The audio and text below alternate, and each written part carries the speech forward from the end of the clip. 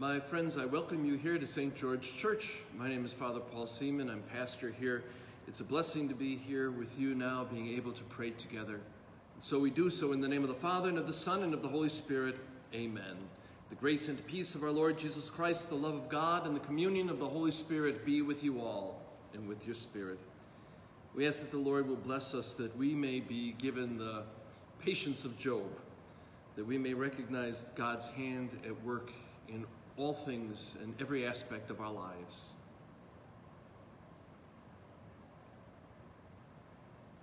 Lord Jesus, you came to bring us hope. Lord, have mercy. Lord, have mercy. Christ Jesus, you bring us healing. Christ, have mercy. Christ, have mercy. Lord Jesus, you allow us to see and hear your word through faith. Lord, have mercy. Lord, have mercy. May Almighty God have mercy on us, forgive us our sins, and bring us all to everlasting life. Amen. And let us pray.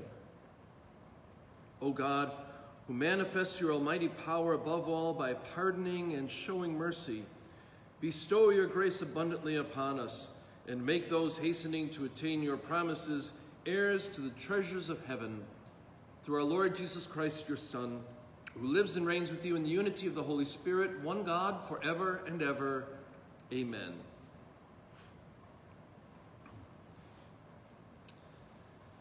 A reading from the book of Job. Job answered the Lord and said, I know that you can do all things, and that no purpose of yours can be hindered. I have dealt with great things that I do not understand, things too wonderful for me, which I cannot know.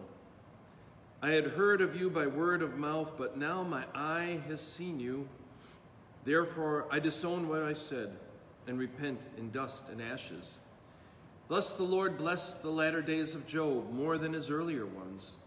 For he had 14,000 sheep, 6,000 camels, 1,000 yoke of oxen, and 1,000 she-asses. And he had 7 sons and 3 daughters. In all the land no other women were as beautiful as the daughters of Job.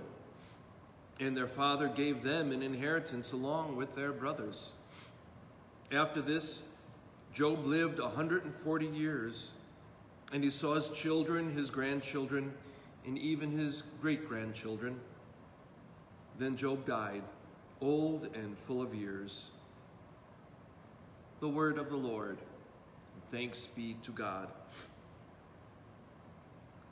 Lord, let your face shine on me. Lord, let your face shine on me.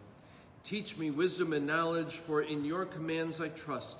It is good for me that I have been afflicted, that I may learn your statutes. Lord, let your face shine on me. I know, O Lord, that your ordinances are just, and in your faithfulness you have afflicted me. According to your ordinances they stand firm. All things serve you. Lord, let your face shine on me. I am your servant. Give me discernment, that I may know your decrees. The revelation of your words sheds light, giving understanding to the simple. Lord, let your face shine on me.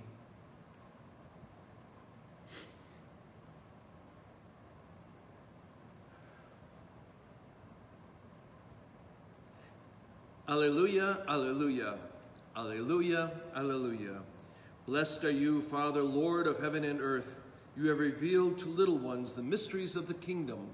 Alleluia, alleluia. And the Lord be with you and with your spirit. A reading from the Holy Gospel according to Luke. Glory to you, O Lord. May God's word dwell in our minds, on our lips, and in our hearts.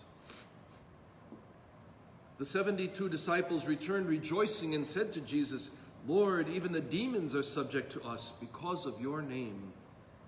Jesus said, I have observed Satan fall like lightning from the sky. Behold, I have given you the power to tread upon serpents and scorpions, and upon the full force of the enemy, and nothing will harm you. Nevertheless, do not rejoice because of the spirits are subject to you, but rejoice because your names are written in heaven. At that very moment he rejoiced in the Holy Spirit and said, I give you praise, Father, Lord of heaven and earth, for although you have hidden these things from the wise and the learned, you have revealed them to the childlike. Yes, Father, such has been your gracious will. All things have been handed over to me by my Father. No one knows who the Son is except the Father, and who the Father is except the Son, and anyone to whom the Son wishes to reveal him.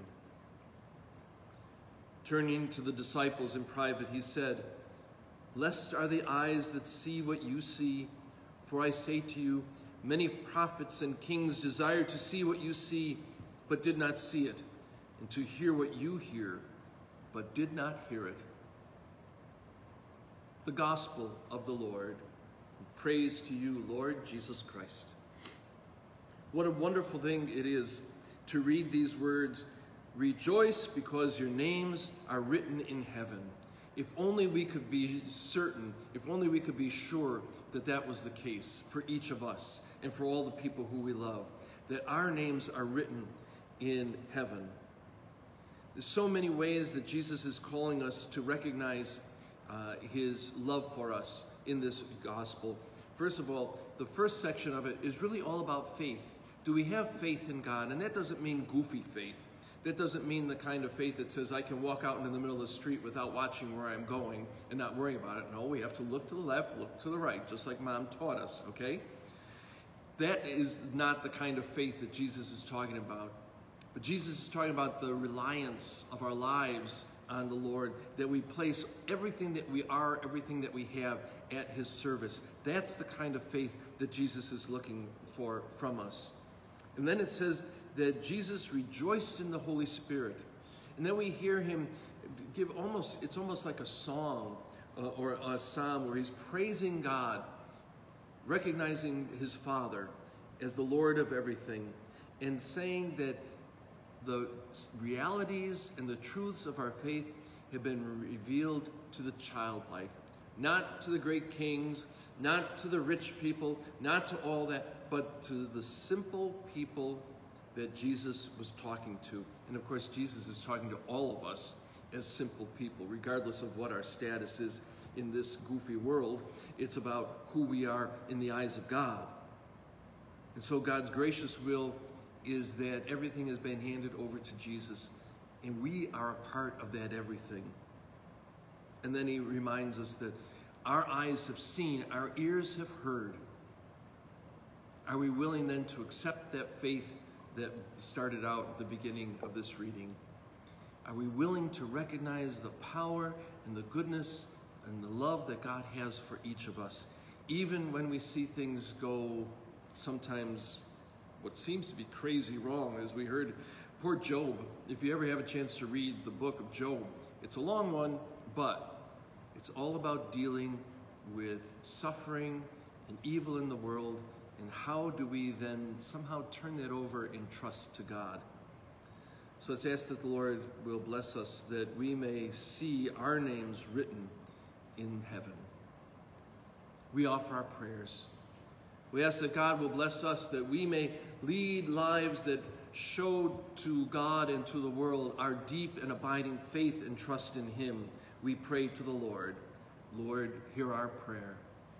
We pray in a particular way this morning for our President and the First Lady, and for the others who have been affected by COVID-19 in the White House circle, but also certainly beyond that to the millions of Americans who have been affected by this virus, and of course certainly for the over 200,000 people who it has killed.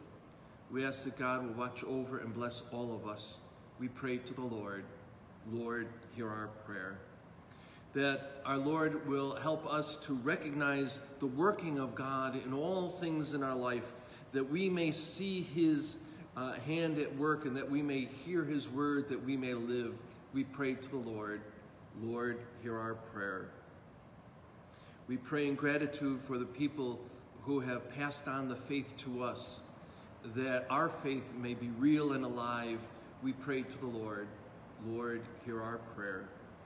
We pray for those who are searching for work, for the unemployed, for the underemployed, for those who are seeking their place in society and in life, that they may be given the guidance of the Holy Spirit. We pray to the Lord. Lord, hear our prayer. We pray for our parish, and I ask that you please pray for me in a particular way on this weekend, as later today I will be installed as the pastor of St. George on an official basis with Bishop Whippick, that all of us together may be led by the Holy Spirit. We pray to the Lord. Lord, hear our prayer. We pray for those who are sick at homes or in hospitals, and for those who have died, that they may rejoice in seeing God face to face. We pray to the Lord. Lord, hear our prayer. And for our Mass intention today, the people of our parish, we pray to the Lord. Lord, hear our prayer. God of all goodness and peace, hear the prayers that we bring before you.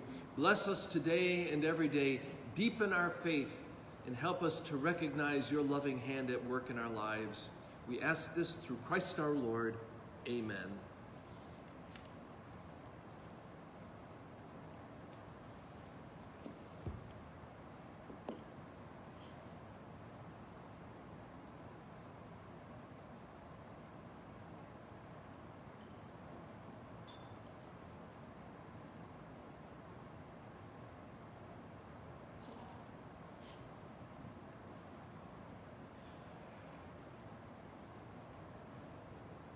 Blessed are you, Lord God of all creation, for through your goodness we have received the bread and wine we offer you, fruit of the earth and work of human hands. It will become for us our spiritual food and drink. And blessed be God forever.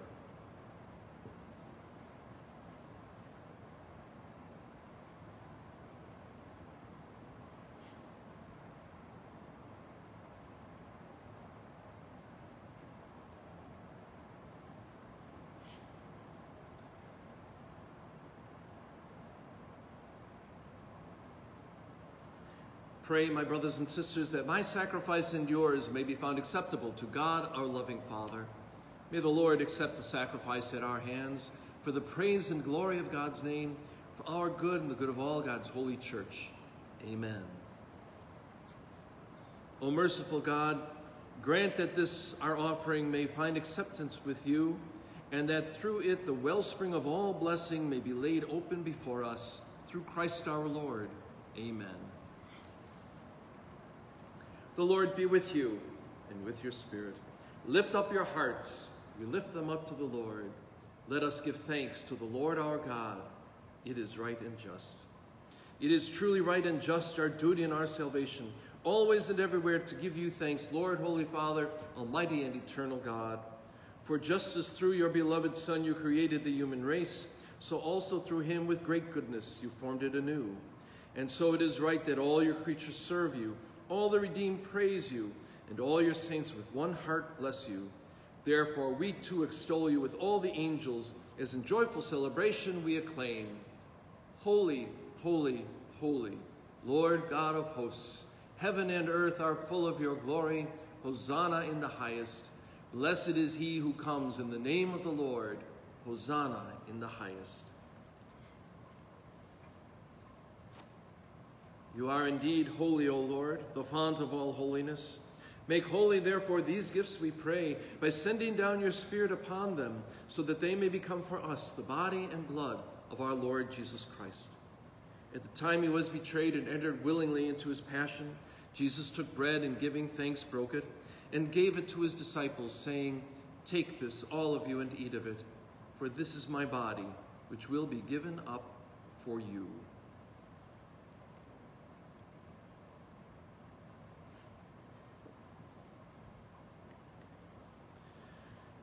In a similar way, when supper was ended, Jesus took the chalice, and once more giving thanks, he gave it to his disciples, saying, "Take this, all of you, and drink from it, for this is the chalice of my blood, the blood of the new and eternal covenant, which will be poured out for you and for many, for the forgiveness of sins. Do this in memory of me."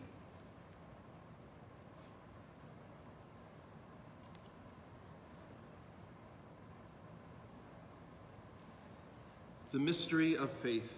Save us, Savior of the world, for by your cross and resurrection you have set us free. Therefore, as we celebrate the memorial of Jesus' death and glorious resurrection, we offer you, Lord, the bread of life and the chalice of salvation, giving thanks that you have held us worthy to be in your presence and minister to you. Humbly we pray that partaking of the body and blood of Christ, we may be gathered into one by the Holy Spirit. Remember, Lord, your church spread throughout the world. Bring us to the fullness of charity, together with Francis, our Pope, Blaise, our Bishop, with priests, deacons, religious men and women, seminarians, and all who seek you with a sincere heart. Remember our brothers and sisters who have died in the hope of the resurrection, and all who have died in your mercy. Welcome them into the light of your face. Have mercy on us all, we pray, that with the Blessed Virgin Mary, Mother of God, St. Joseph, her husband, with the blessed apostles, St. George, and all the saints who have pleased you throughout the ages, we may merit to be co-heirs to eternal life and may praise and glorify you through your Son, Jesus Christ. Through Christ and with Christ and in Christ, O God, Almighty Father, in the unity of the Holy Spirit, all glory and honor is yours forever and ever. Amen. As one people, we pray as Jesus taught us. Our Father, who art in heaven, hallowed be thy name. Thy kingdom come, thy will be done, on earth as it is in heaven. Give us this day our daily bread, and forgive us our trespasses, as we forgive those who trespass against us. And lead us not into temptation, but deliver us from evil. Deliver us, Lord, from every evil. Graciously grant peace in our days, that by the help of your mercy we may be always free from sin and safe from all distress, as we await the blessed hope and the coming of our Savior, Jesus Christ. For the kingdom, the power, and the glory are yours, now and forever. Lord Jesus Christ, you said to your apostles, and you say to each of us, peace I leave you, my peace I give you. Look not on our sins, but on the faith of your church, and graciously grant us peace and unity in accordance with your will, who lives and reigns forever and ever. Amen. The peace of the Lord be with you always, and with your spirit. And I pray that the Lord's peace truly will be with you, that you may see and hear his graciousness in your own life and in the life of the people around you. Lamb of God, you take away the sins of the world, have mercy on us. Lamb of God, you take away the sins of the world, have mercy on us. Lamb of God, you take away the sins of the world, grant us peace.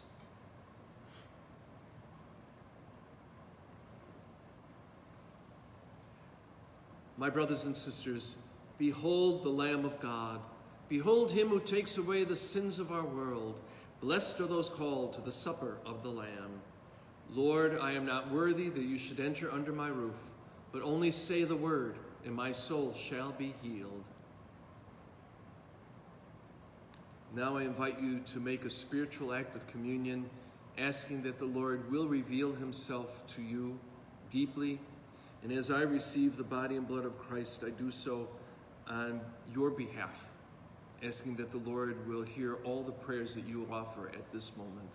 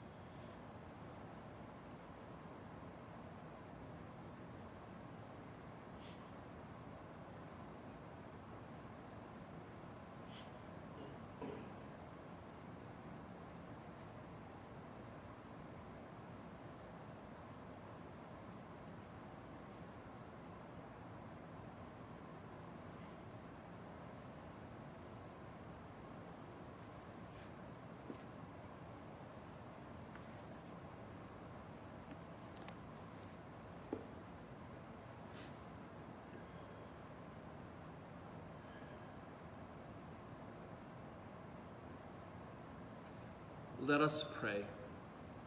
O Lord, may this heavenly mystery restore us in mind and body, that we may be co-heirs in glory with Christ, to whose suffering we are united whenever we proclaim his death, who lives and reigns forever and ever. Amen. And the Lord be with you and with your spirit. May Almighty God bless us all, the Father, the Son, and the Holy Spirit. Amen. My brothers and sisters, this Mass is ended. We go in peace, and thanks be to God. I hope this truly is a blessed day for you. I hope it's a wonderful weekend. I hope you're able to spend some time with people who you love very much, and that you feel their love coming back to you as God loves you.